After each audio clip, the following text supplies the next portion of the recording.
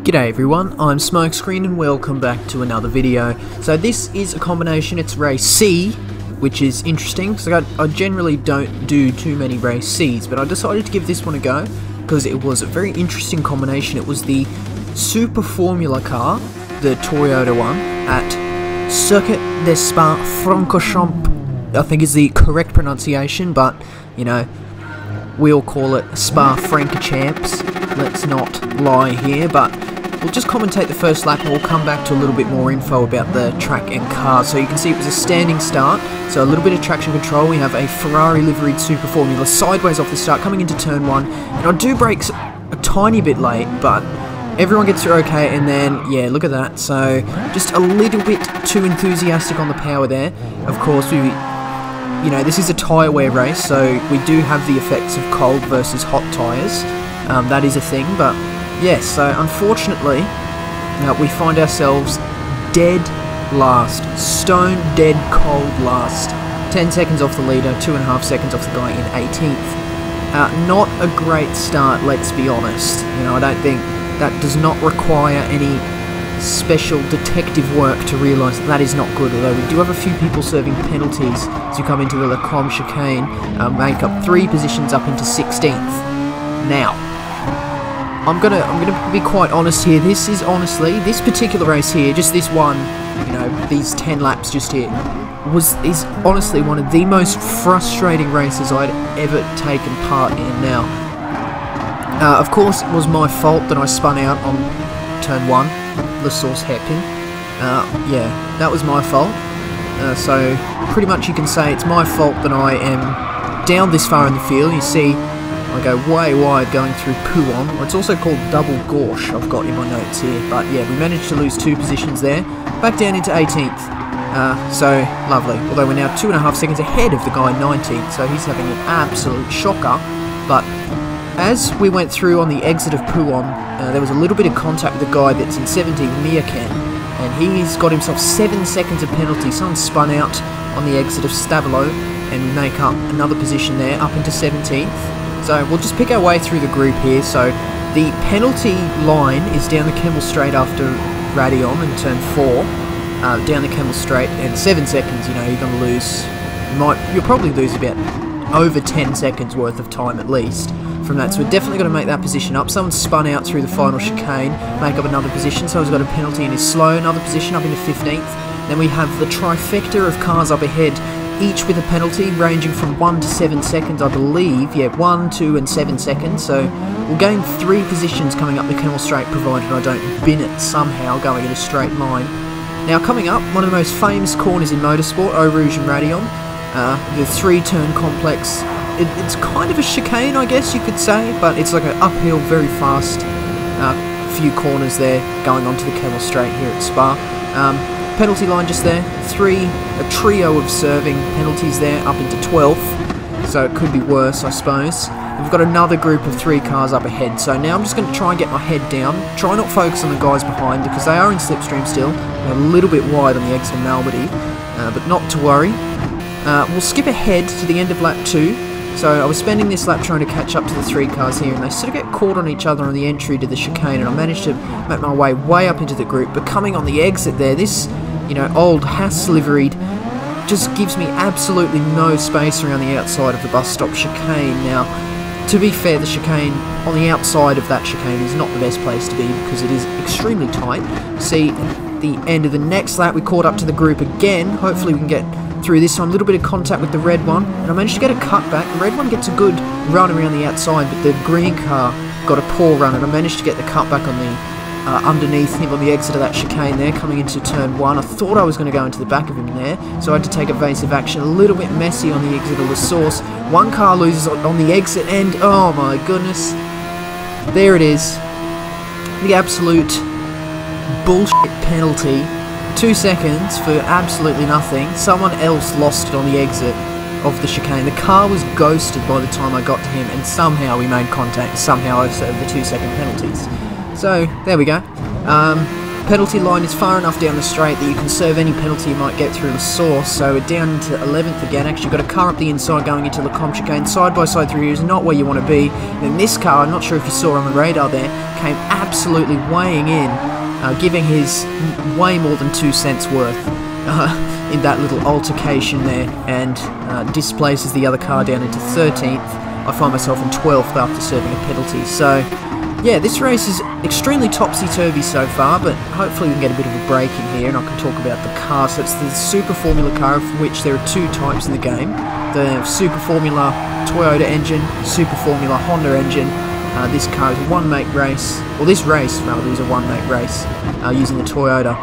The car on my inside there went very wide through Pouillon, comes back onto the track and sort of comes way across and squeezes me on the outside, and we end up going side by side through the Fug chicane. Not a good place to be. And then on the exit here, he loses it on the AstroTurf there and just absolutely drills into the side of me. Now, that was clearly a mistake from him, and then I'll come back onto the track going really slow, get rear-ended and pushed into the wall. I find myself down into 15th after another car gets past there. So getting back up to speed, I'm going to have another car go past me down into 16th again out of 18th. So someone's quit, now down to 18 drivers. But yeah, this is exactly what I mean. So as soon as I start making inroads to a particular group, you know, as soon as I start gaining a position, something will happen, either a mistake on my behalf or a mistake on someone else's behalf. End up getting displaced down positions again. So now we find ourselves once again behind a group of 3, first of which in the group has a penalty, going into turn 1 now. Anything happens through here, get a nice line through there. A little bit of wheel spin on the exit now.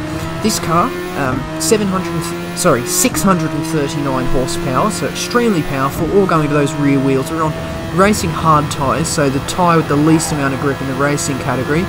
We do get quite a bit of wheel spin coming out of this slower corner, so turn 1 and the chicane at the end. In second gear, of course, that is, as well, so you can imagine first gear is quite sketchy. Going into Le Com again. Managed to go up the inside through turn 6, actually, from another car after a bit of contact with a guy directly ahead of me at present moment. Now, coming down into the hairpin here, I've got someone looking up the inside, and I'm just focusing on that too much now. I'm not proud of that particular moment there. I really should have slowed and given the guy that position back. That was just a mistake on my behalf. I had a car going up the inside, so I wanted to brake late to avoid, you know, a move into that corner, and unfortunately I braked a little bit too late and managed to punt the guy ahead of me into absolute oblivion. So we'll skip ahead. We'll find ourselves in 15th. We'll skip ahead and we'll see how many positions we can make up between now and the end of the race. Car goes wide on the exit of No Name. Managed to make that position up, and then coming through the Com chicane, got a yellow flag up ahead. Someone's binned it on the left-hand side and is ghosted. Make up one more position up into 12th. That's excellent at this point. Coming into Pouillon of lap 8. Let's have a look. The guy up ahead just gets caught on the AstroTurf, as do I. I think I just followed him off, and of course being the following car, you know, I'm a little bit later with my judgments, and I'm way wide. I managed to lose a position down into 13th. Coming through the hairpin into No Name corner. Let's see what happens at the exit here. Anyone bins it? I've just got this car here going very slow. We'll use a bit of that overtake. Somehow I managed to go into the back of him instead of overtaking. Coming through Pouillon now, flat out from here, all the way until the Fug chicane. Got a penalty coming back on the track here, and the guy ahead went into the back of him. He was obviously slow coming off the track for some reason. Around the outside there, not exactly where you want to be. And the car with the penalty goes a little bit wide. Massive concertina effect. He went wide onto the AstroTurf, lost speed, lost grip. This SJ Polko guy went into the back of him, and you know, that was it for me. I went into the back of him too and lost all my momentum. We had a car spun out on the exit of campus. You see I went way wide going through Corporfier, coming up towards Blanchemont. Thankfully no penalty for that, because that was quite clear track extending there. Hopefully we don't get any more penalties coming into the bus stop chicane. Of course, it's not actually a bus stop chicane, but coming through here, oh god, that was, you know, oh man, unexpected. So we'll explain that one. We had one of the red cars go very deep into the first part of the chicane and pretty much came onto the apex of the second part of the chicane at a 90-degree angle, slammed into me. I lost way too much speed, and then getting onto the power, because I was going so much slower, I just completely misjudged how much I could get onto the accelerator there, and I ended up spinning it around.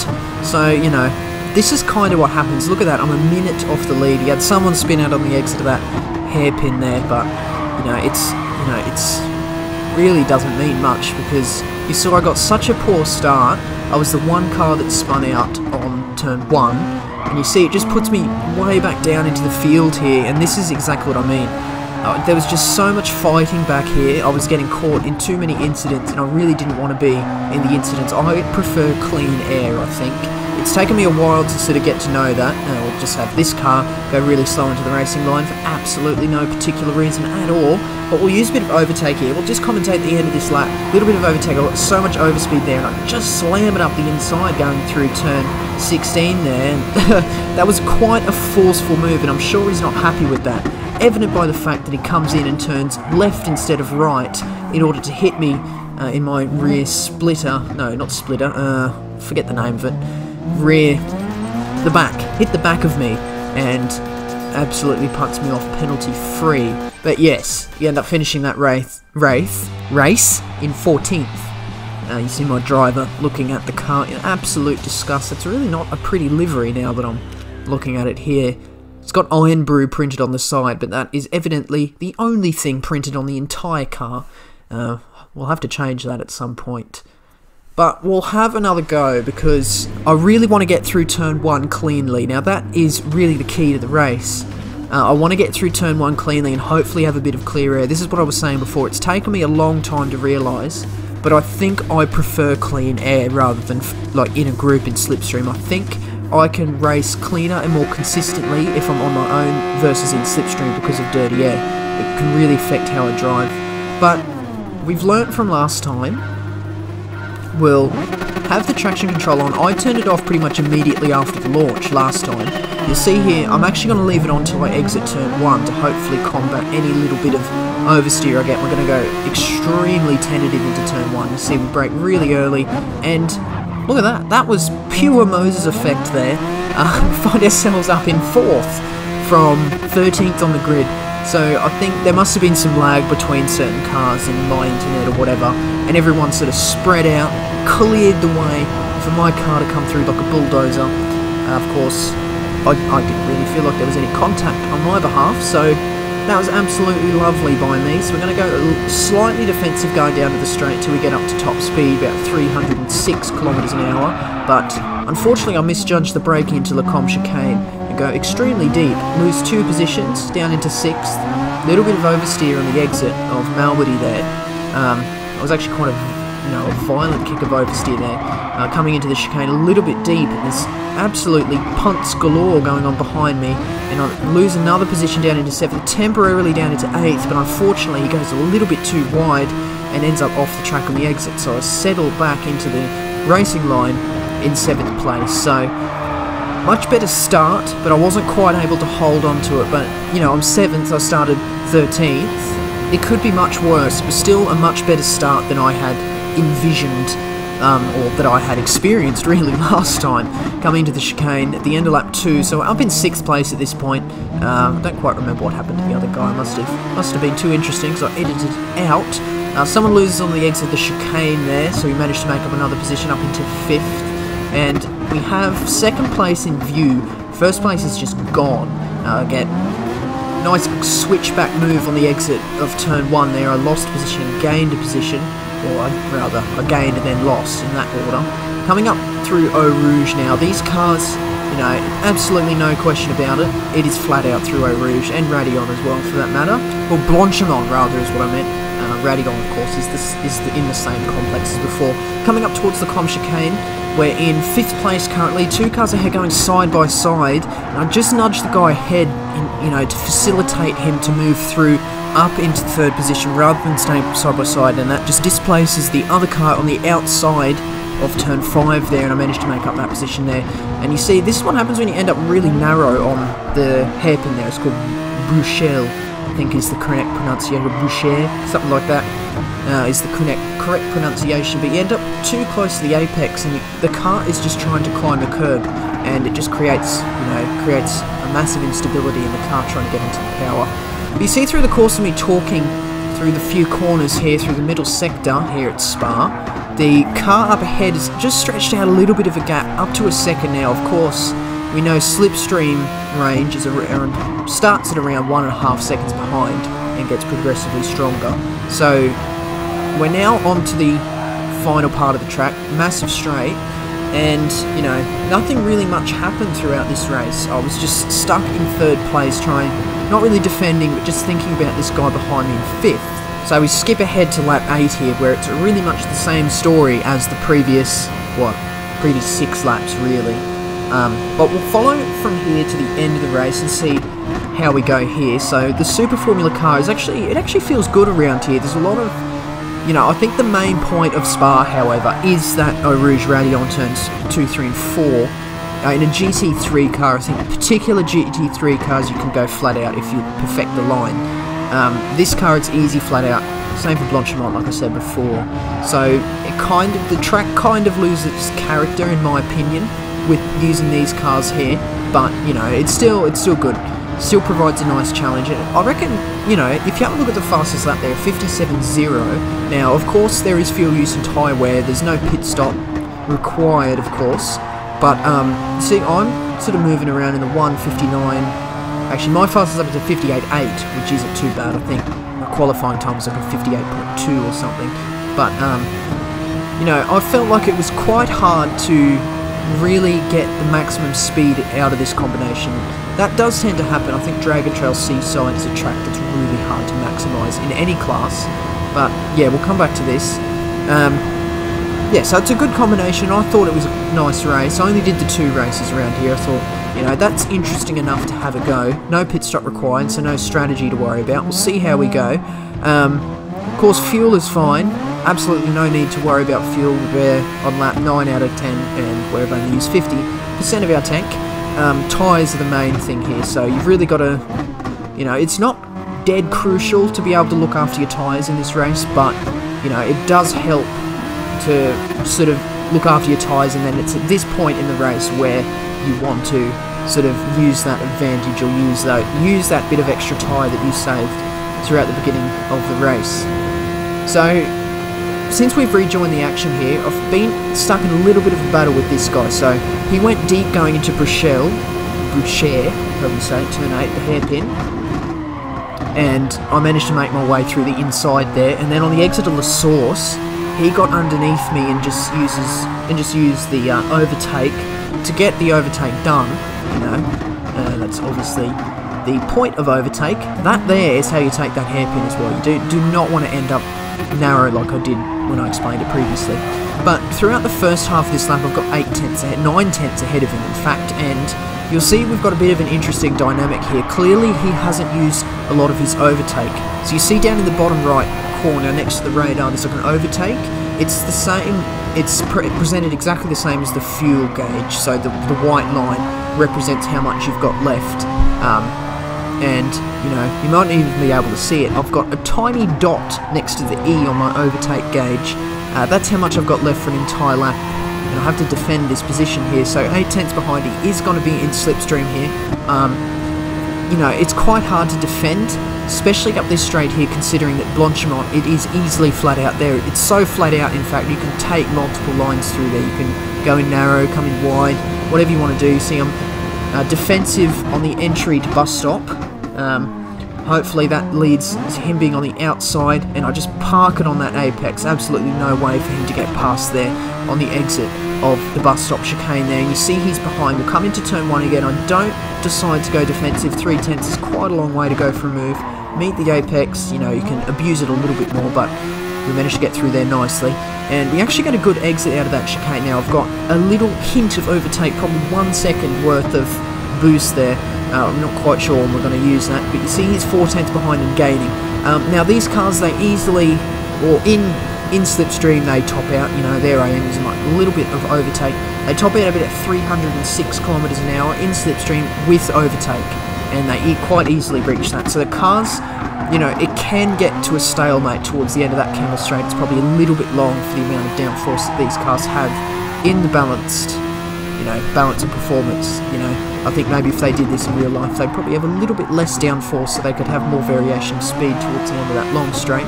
But that's not for me to decide.